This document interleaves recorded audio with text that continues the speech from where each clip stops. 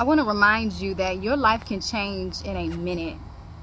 Not even a minute. Your life can change in a second, a nanoseconds moment.